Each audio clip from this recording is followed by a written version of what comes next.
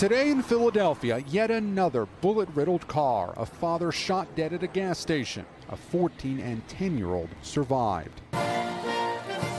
Little more than 100 miles away, President Biden defended his record on crime ahead of this year's midterms. When it comes to public safety in this nation, the answer is not defund the police, it's fund the police.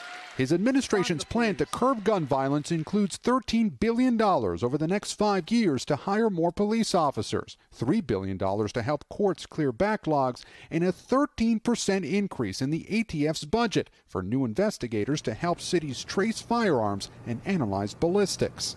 The president also hoping to build on federal gun safety legislation Congress passed earlier this summer. I'm determined to ban assault weapons in this country. He's also calling out the GOP lawmakers who've suggested defunding the FBI following the search of former President Trump's Mar-a-Lago estate. There's no place in this country, no place, for endangering the lives of law enforcement. Republicans are blaming Democrats and lenient prosecutors for the crime surge. We need to be more concerned with helping the victims of crime than in placating the perpetrators of crime.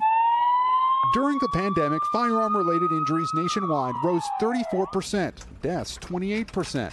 In New York City, shootings also spiked during COVID, but are still much less frequent than in the 1970s. How does crime now in New York City compare to what it was back then?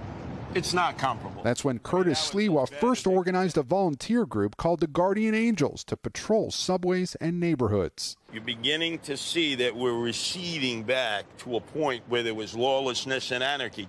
And the gun debate is heating up once again here in New York. A ban on guns in so-called sensitive areas like Times Square takes effect this week.